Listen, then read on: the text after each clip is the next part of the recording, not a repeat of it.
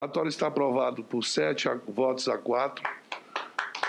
A 6-month investigation drawn to a close. On Tuesday, Brazil's senators approved a report recommending that President Jair Bolsonaro be tried on charges ranging from charlatanism and misusing public funds to crimes against humanity for his failed pandemic response.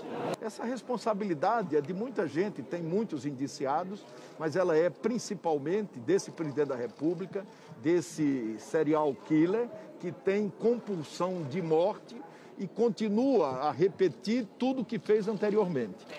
The 1,200-page report also urged the country's Supreme Court to suspend Bolsonaro's social media accounts for continuously spouting misinformation about COVID-19. Just last week, Facebook took down the far-right leader's false claim that people who are fully vaccinated have a higher chance of contracting AIDS.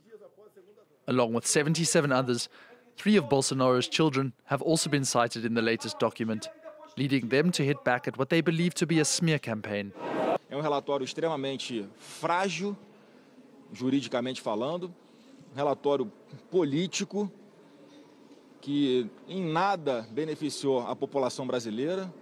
Despite the vote, it remains unlikely that Bolsonaro will leave his post or see prison time. Charges can only be brought against him by the Attorney General and impeachment proceedings by the lower house speaker, 2 of his own appointees. The crimes against humanity charge, however, has the potential to be tried at the International Criminal Court. Regardless of the outcome, the report will certainly add to Bolsonaro's already devastating approval ratings as he heads into next year's elections, which he is currently on course to lose.